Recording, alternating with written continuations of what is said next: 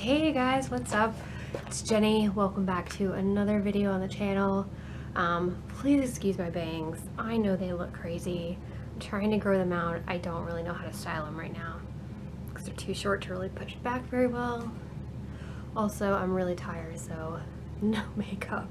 I did put on some fun new lip gloss I got, but this is what you're getting today. So today's video, we are going to do part 2 of my Living with CHD series. Last time we did stuff directed towards patients, questions we get as patients, comments we get. Today is some questions I've gotten from parents of patients with CHD, and so I wanted to try and address those. I just talked to my mom and dad, and I got some of their thoughts on it as well, because some of these things mainly affected me, I guess, when I was a kid, and so stuff I don't necessarily remember or I don't have maybe the best advice for. It will say also, sorry, I'm running a timer. I don't know if it's working. I only have 20 minutes till my camera cuts off, so hopefully I can do that quick enough.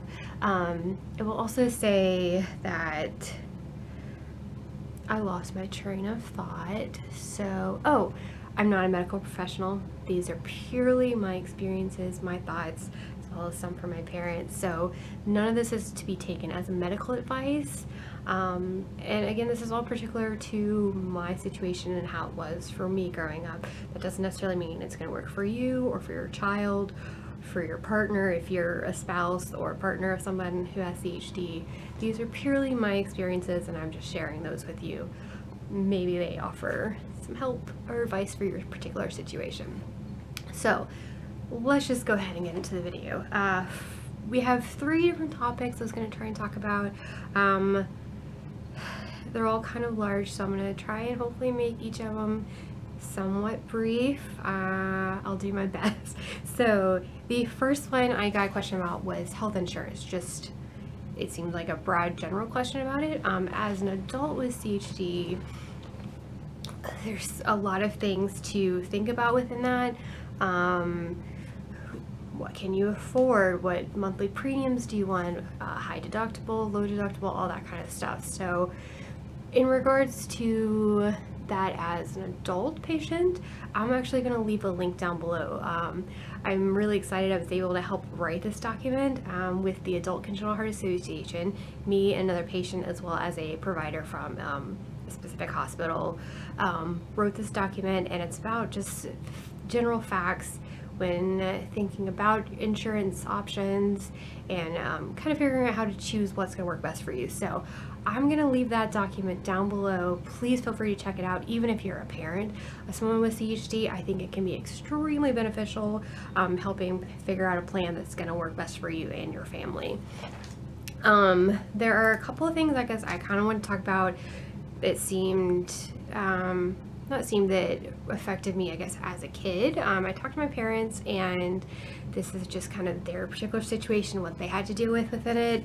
And I think some of it could still be relevant even now. I know healthcare system has obviously changed quite a bit since like the 80s and 90s, and so have options, but I think some of these can still be relevant.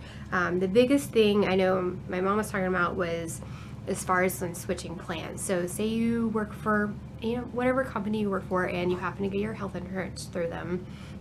Sometimes they will change health insurance companies, and I know she was saying back then there were some times when switching plans they would have to keep me on the old one before transitioning me onto their new plan, because the new one had a pre-existing clause on it.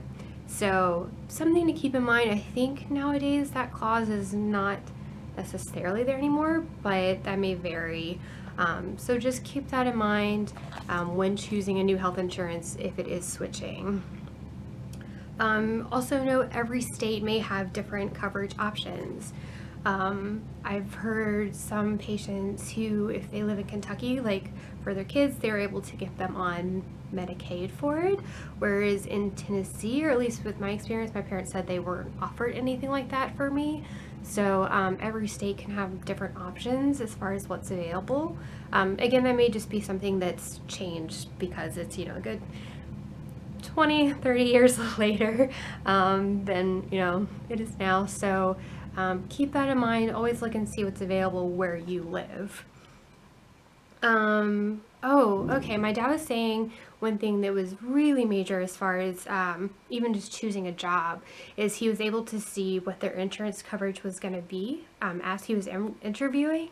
And he could see what their lifetime caps were for the coverage, and that highly affected his decision on whether or not to take the job, because there were some places where the lifetime cap was $500,000, which would be very cautious taking that, because you have one surgery nowadays, that's like $200,000 to $300,000. You're gonna max out in like 5 years.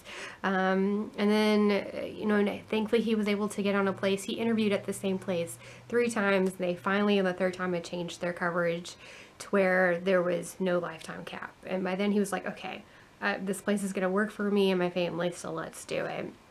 So something to be mindful of whenever interviewing for jobs and that kind of stuff, if that's something you're looking for, is the insurance coverage. He also even said, like, I guess for people with infants with CHD, again, I don't know about here in Ohio, but I know he said for them, the Shriners, I guess the hospital was able to give them that information. The Shriners even came out to their house to see if they needed help. Mended Hearts came out. Back then they didn't have Mended Little Hearts or PCHA or any of that. So it was Mended Hearts, and both of those organizations offered assistance because they knew how expensive care could be. So there's a lot of really great organizations that can also assist you when it comes to financial aspects of taking care of yourself or a kid with CHD. All right, second topic. Let's do transition of care. So this is a major topic. And I think it's something that nowadays is becoming more and more prevalent as far as being talked about within the doctor's office. I talked to my mom about this because for me, I don't remember doing a whole lot of transition of care. I do remember, thankfully, I had a pediatric cardiologist, and within that same office, they had the adult congenital heart specialist. So it was a very seamless transition, maybe, which is why I don't remember it being like a big deal. I don't honestly remember a whole lot of them talking to me about stuff. My mom said they definitely did, so who knows, maybe it was like a traumatic thing and I blocked a lot of it out. There's so many things she was saying that I was afraid of and that I don't even remember. Like, she was talking about white coats, like doctors wearing white coats. Like, I hated it as a kid. And they called it like the white coat syndrome. I don't remember any of this. So, I digress, but I think it's extremely important as far as transition of care. Once your kids hit even teenage age or preteen, go ahead and involve them in the conversation at the doctor's office. I think this is only going to make their life easier once they hit their late teens, go off to college, or just when they're becoming more of an adult and they're taking care of themselves. Knowing what their defect is, knowing what medications they take, knowing about health insurance, all of this is going to be so helpful, and it's going to make their lives so much easier and a little bit less stressful. For me, I literally just knew I had something called pulmonary atresia and I had a hole in my heart. I didn't know anything else. Not to say someone didn't tell me that, I guess, but I think they were always so focused on, let's just get me healthy, let's get me good, and let's leave the office. And I just don't remember a whole lot being told to me, but again, that doesn't mean they didn't. I obviously just blocked out a lot of it because I feel like it was maybe some traumatic situations for me. So when I had moved, after I moved to North Carolina when I was about 23, and my cardiologist there was like, oh, so you have this thing, and I was like, excuse me, like, I didn't even know the names of some of my defects, and that was a major shock for me. I felt so like lost. I was like, what do I have? What's going on? So please help your kids not go through that. And just educate them, and you can do it little by little. My mom did say they were really good about doing a little by little. So each visit they would kind of go over one thing, and then next year go over a little bit more. And also, I know they were trying to educate themselves on the whole situation. If they've never been through this, they don't know a whole lot of medical history as far as that kind of stuff. you're just trying to learn yourself. So as parents, I'm sure this is a major education situation for you too. Just make sure to involve your kids in that. Obviously, you don't want to do too much too fast because you don't want to freak them out. But little by little, maybe having them around other kids with CHD can really help. So that way they feel less alone. There's other people just like them. They can learn from each other. I think that could be extremely beneficial. Okay, the third topic, and now this one, thank goodness I got about 10 minutes left because this might be one of the bigger ones. I got asked about the process of pregnancy and decision making whether or not to get pregnant. My mom said as a baby, my cardiologist told her, no, she cannot have kids. Like, it's way too dangerous. It's not an option. And then I asked her, like, as I got older, did they really change their stance on that or did it stay? And she's like, they never really said anything different. So she kind of always assumed don't. And then when I did get to the age of, needing my own gynecologist and that kind of thing, gynecologist was like, I spoke to your cardiologist. It seems like something you could do if you wanted. We would just have to be really monitoring you. And my mom was like, we freaked out. We really didn't want that because honestly, we were always just focused on what maybe the next surgery was and keeping you alive. And we didn't want to add pregnancy into that. So it's always kind of been a fear for them, which I totally get. I mean, goodness, I went through so much and they went through so much. So I know the idea of throwing pregnancy into that is so scary, so scary. And so I just always thought I can't get pregnant as a kid. Like, I was fine. I was absolutely, honestly scared of it because I think my parents were scared. And so I felt that fear and I was like, well, no, that's fine. I don't need it. And once I got into my 20s, and my husband and I got married, and then we talked to the cardiologist and they were like, well, obviously technology has changed a lot since then. So has the growth of information. We know a lot more now. And they were like, well, it is an option. It is definitely high risk. Even within a high risk grouping, you're definitely on the medium to higher risk, but we can do it. And so we kind of took some time. We decided if it was something we wanted or not. After a few years, we decided let's try. And my cardiologist was nervous because some of my tests weren't like the best, but he's like, I think it could be okay. So, which that's encouraging. But so we did try for a little while and nothing was really working. And then we even went through fertility treatments. We could only do so much with my particular heart condition. But we gave it a go and none of that was really taking either. Turns out I also have some gynecological issues that are preventing stuff. So I think in the end it's worked out because now I'm definitely in a place where I physically can't even imagine getting pregnant, or even if we adopted. I know adoption, surrogacy, all those kind of things can be an option for people. I don't know if I would even get approved for adoption with my current health status. But even if we did, I just don't know that I have the energy. So I think pregnancy, it's a very specific decision to each person.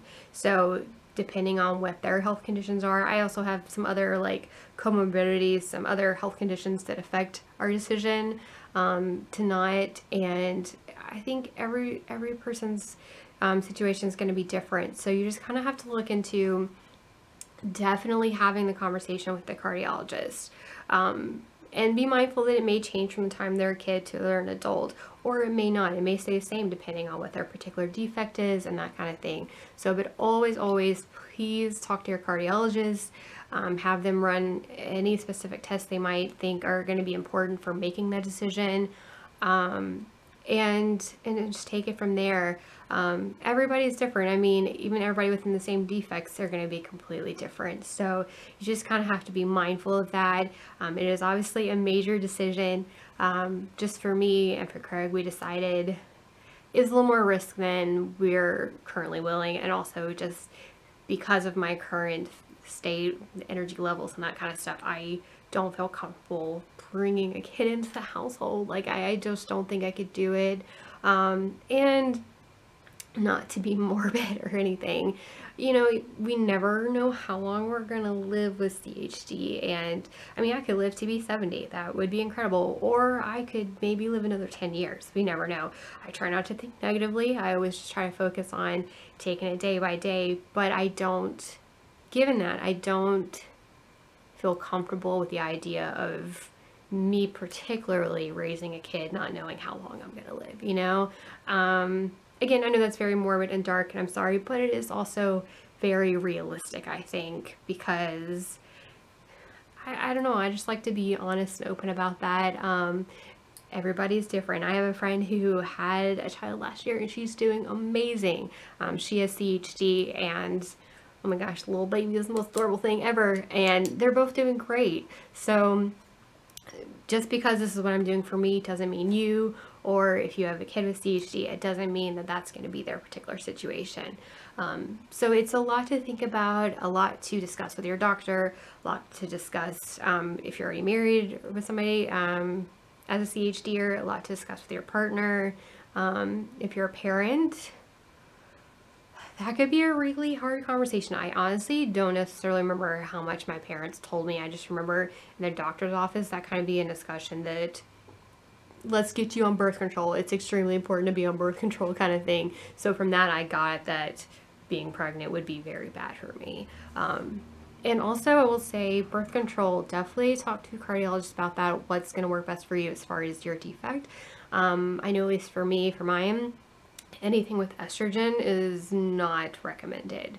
So I would definitely, if you're going to a gynecologist, also make sure you're talking to your cardiologist to see what they would recommend and what's going to be best, because some things don't play well with others. So please be mindful of that. I have a few minutes left. I have one other topic I didn't have on my list, but I wanted to talk about, and that's mental health. I highly recommend, as if you're a parent with a kid with CHD, please be mindful of mental health within them and with yourself too. I can't imagine what it's like to go through this as a parent, but I know that's got to be hard mentally. So take care of yourself.